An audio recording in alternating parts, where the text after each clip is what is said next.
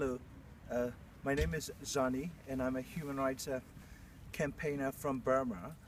I am making this personal appeal to European citizens because you have made the pledge never again since 1945 when the Holocaust ended.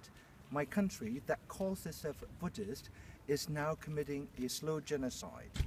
And even the United Nations Human Rights Council Commissioner has called it very likely crimes against humanity. And we are committing a genocide, a slow genocide against over 1 million Rohingya Muslim people in my country.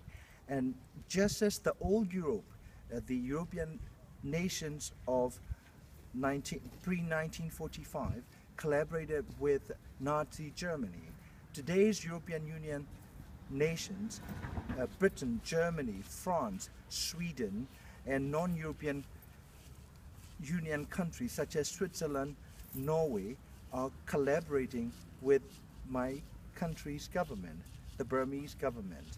So please tell your representatives, politicians, and leaders to make never again a real pledge rather than an empty slogan.